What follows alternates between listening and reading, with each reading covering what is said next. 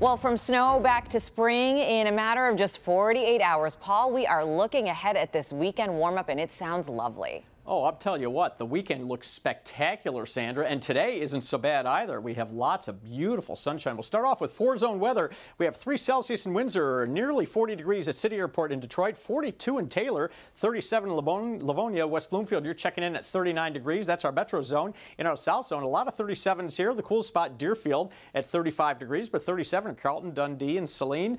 And in our west zone, we have 36 degrees in Milford Township, 35 in Whitmore Lake, and we have 38 degrees in Ann Arbor. And finally, in our north zone, last but not least, you're lagging behind a little bit in the temperature department, 32 in Romeo, 33 in Emmett, 34 Melvin, Sandusky, and Deckerville.